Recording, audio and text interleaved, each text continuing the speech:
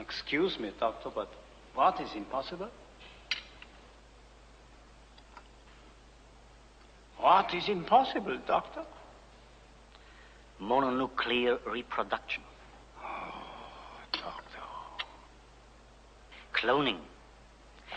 What if I were to tell you that I could take a scraping of skin from your finger and create another Ezra Lieberman?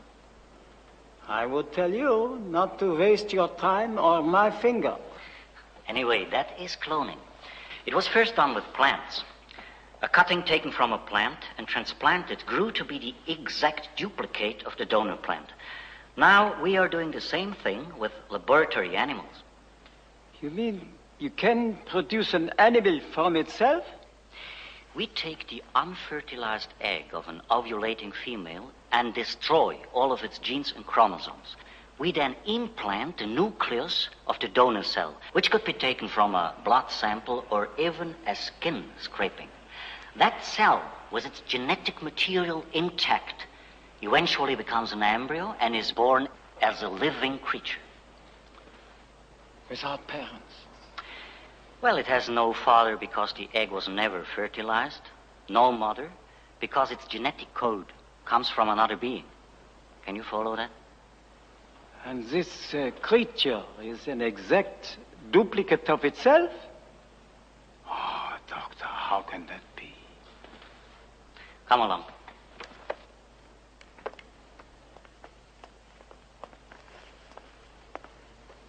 Our experiments began with the simplest of animals, shrimps and frogs. Animals in which the female's eggs are fertilized externally.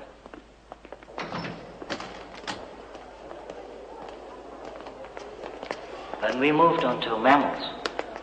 We tried several laboratory animals and found the rabbit most convenient. I had to develop instruments which could accomplish the operation, and a whole micro-injection system. I'll show you how it's done.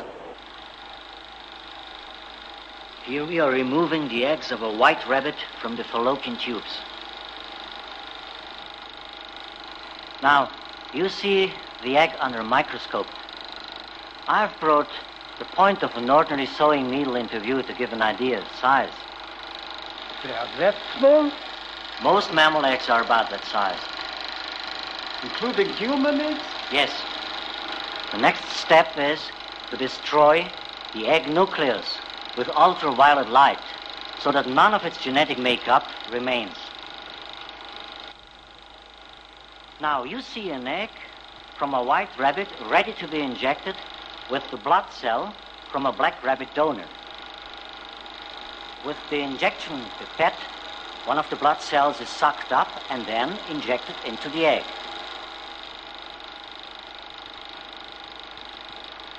After a few hours, the eggs in culture divide and are ready to be put back into the female. There they grow into embryos, which in a month's time, the normal gestation period, they will become baby rabbits. In this instance, a black litter from a white mother and their black color proves that they have been cloned from the blood cell of a black rabbit.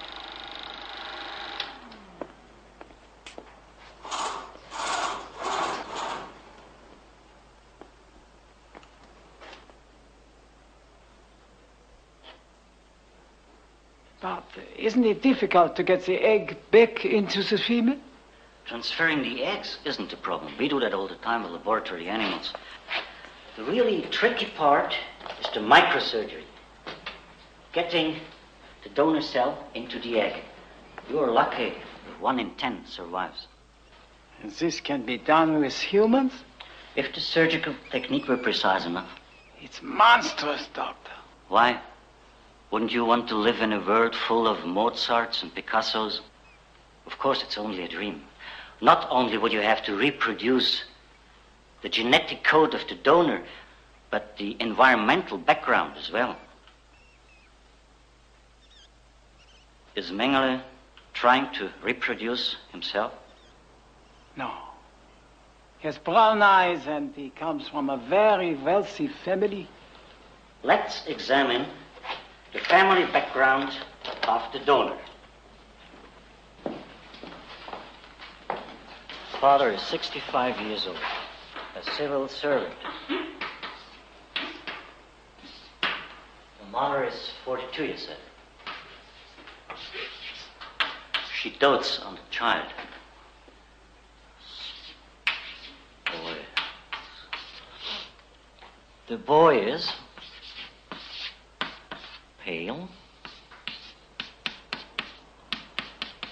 dark hair, blue eyes, spoiled.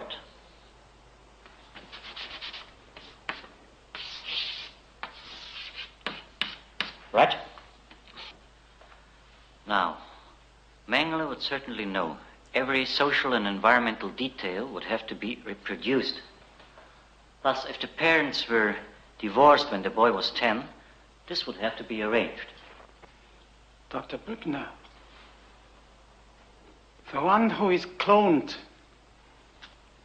the donor, he has to be alive, doesn't he? Not necessarily. Individual cells taken from a donor can be preserved indefinitely. With a sample of Mozart's blood and a woman, someone with the skill and the equipment could breed a few hundred baby Mozarts.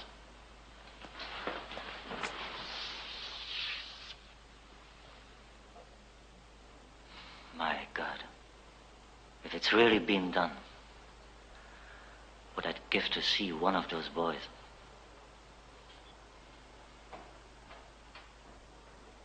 Herr Liebermann!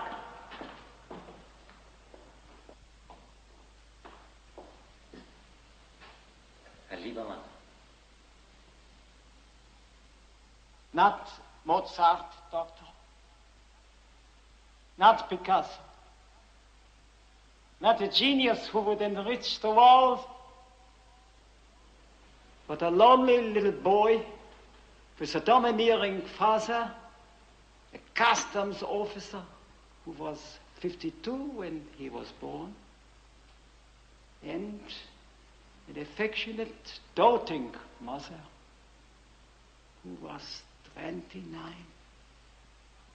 The father died at 65 when the boy was nearly 14.